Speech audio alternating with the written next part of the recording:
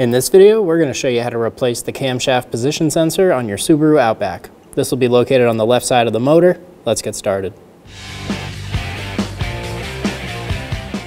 Remove the connector for the cam position sensor. There's a push button right here. Push on that, pull straight back, remove the connector, pull that up and out of your way. Using a 10mm wrench, we're going to break the bolt free for the cam position sensor.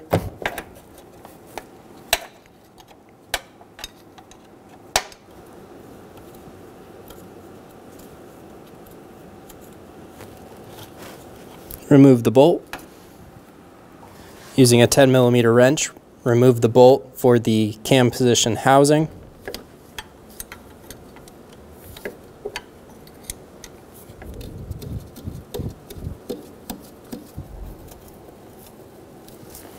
Before I fully remove this top bolt, I'm going to break the sensor free inside of the housing and pull it all the way back to this rocker cover.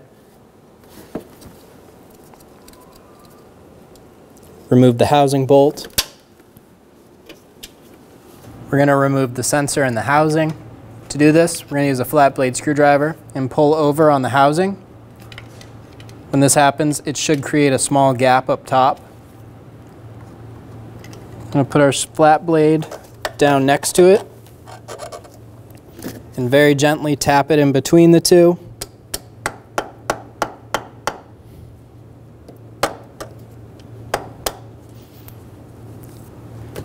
Don't push super hard or drive this too far down. It's getting held in the middle of the bracket and you can pop this ear off.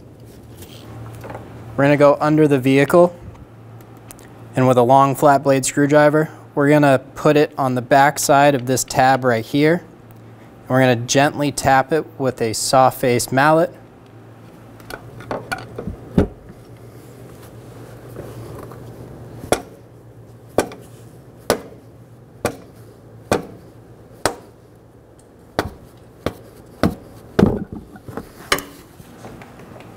Continue to slowly tap it out of position until you feel it pop off. Once you do, go ahead and remove the housing and remove the sensor from the housing. We're going to use a wire brush and clean the two ports on our mounting bracket. We don't want to remove any material from the bracket. We just want to make it easier to install our sensor and the bracket. Do the best you can. Install the sensor into the bracket. We're going to push it all the way back. Install the bracket. We're going to install right here to this pin.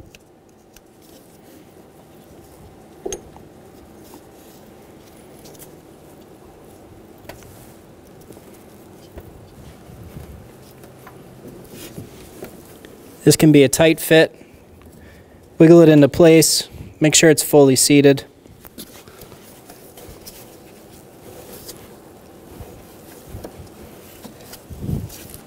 Just like that. Get the top bolt installed. Get it started by hand.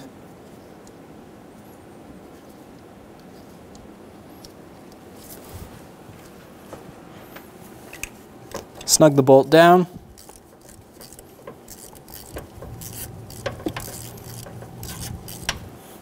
Torque the top bolt to 4.7 foot-pounds.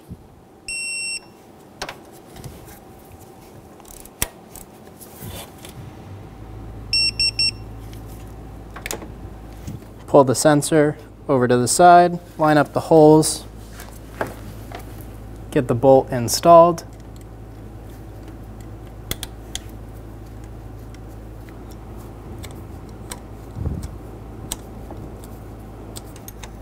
Snug the bolt down,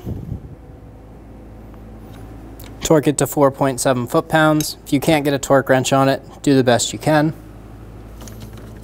Pull the connector down, install it onto the sensor, push until you hear a click.